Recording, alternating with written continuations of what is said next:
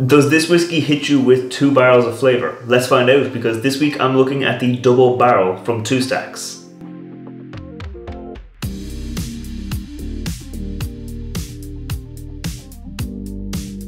Welcome back to the channel. I'm Matt, I'm the whiskey nerd, and like I said, this week I'm looking at the double barrel from 2 Stacks. So let me get into the glass and I'll tell you a little bit more about it. Now, 2 Stacks aren't actually a whiskey producer, they're more of a whiskey seller, they're a whiskey blender.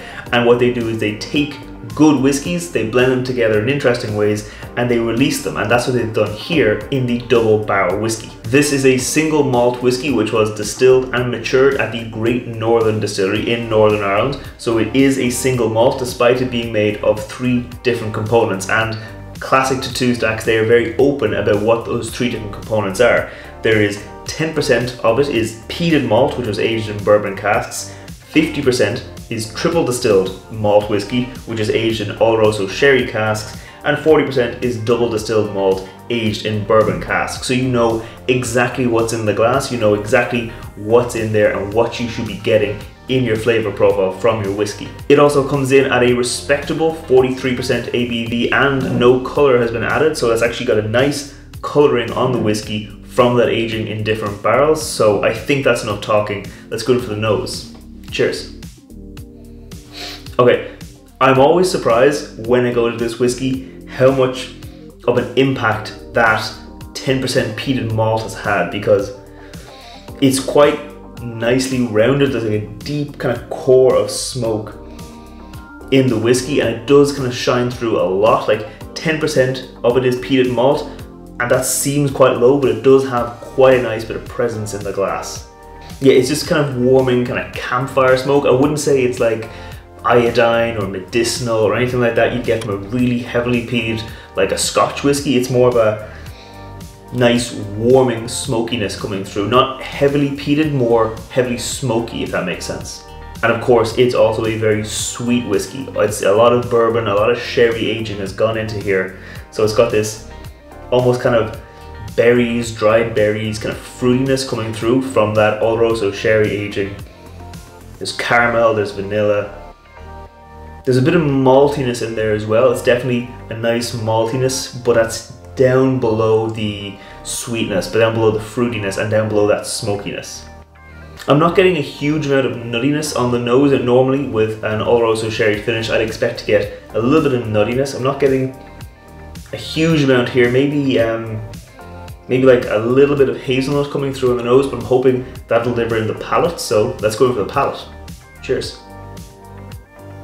As soon as I tasted the whiskey, I got this really rich sweetness coming through. Vanilla, caramel, biscuity, grain notes, and then I was hit with this nice bit of fruitiness. It wasn't less dry fruit, it's more like a kind of a blackberry, like a fresh fruity berry coming through in the palate. And then as it moved into the mid palate, the smokiness developed, that kind of rich, rounded smokiness definitely did develop. So I'm gonna go in for another sip and see what else I can find. Cheers. Second sip round, as I get into that smokiness, I'm also getting a little bit of barrel char. Not a huge amount, not really like a cocoa, but almost approaching like an espresso, like that kind of coffee, that roasted coffee note. Yeah, kind of a roasted note, not a really charred, heavily charred note, but a little bit of a kind of a roasted coffee note coming through. And I was able to get a little bit more of that hazelnut. Like I said, like in the nose, it's quite subdued, it's behind the other notes. There's a little bit of hazelnut in there, but it really is leading up front with that sweetness, with that fruitiness, and with that bit of smoke. So let's go in again, but we're gonna talk about the finish. Cheers.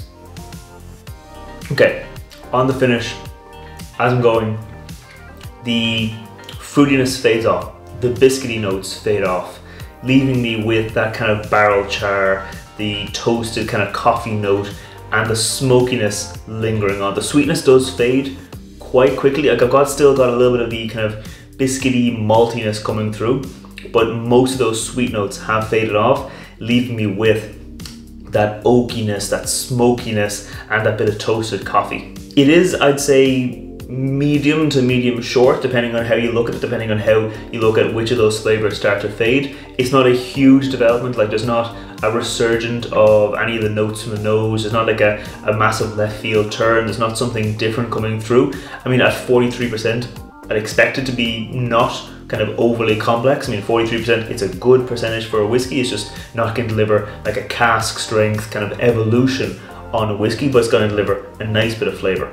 This is absolutely one of the whiskies I'd use to show someone who's getting into Irish whiskey what Irish whiskey can do when it's being a little bit different. I mean, yeah, there's the classic bourbon and sherry aging, but it's also got some peated malt in there, so there's a little bit of a left turn, a little bit different than those classic Irish whiskies you're gonna see on the market. And also I do appreciate the transparency that goes into the bottle. I mean, it tells you exactly what it is, exactly how it was aged, and exactly where it was coming from. And that's one of the things I like about Two Stacks. I like about their transparency, their ethos about showing the consumer where the whiskey comes from. And if I was going to answer, is this a good whiskey? I think it is a good whiskey. I mean, Two Stacks definitely think so. You may be familiar with their Dram in a Can.